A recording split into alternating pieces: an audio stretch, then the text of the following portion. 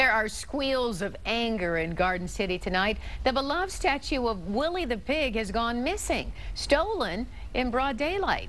7 Action News reporter Smita Kaloki shows us how what started out as a possible prank could now end in serious punishment.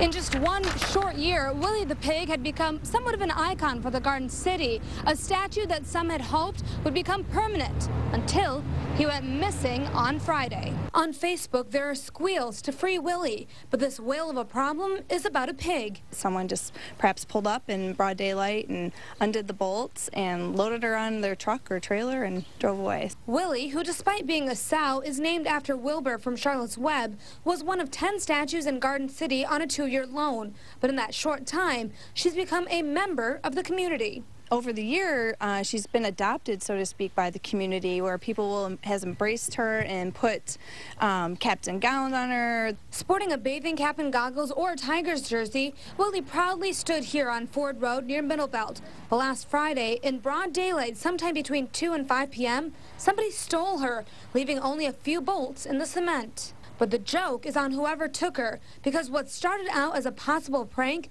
could end in a felony conviction since Willie is worth $6,000. It's art, and granted, you know, everything has a value, and that's essentially what the artist had deemed the value of that. The Downtown Development Authority was working on a campaign to raise money and keep Willie here permanently, which might have been the motive behind her disappearance. So we think part of it is a prank, you know, saying, well, if you don't have her, you can't have her permanently. Tovar says the DDA is just asking for the safe return of the metal pig, no questions asked.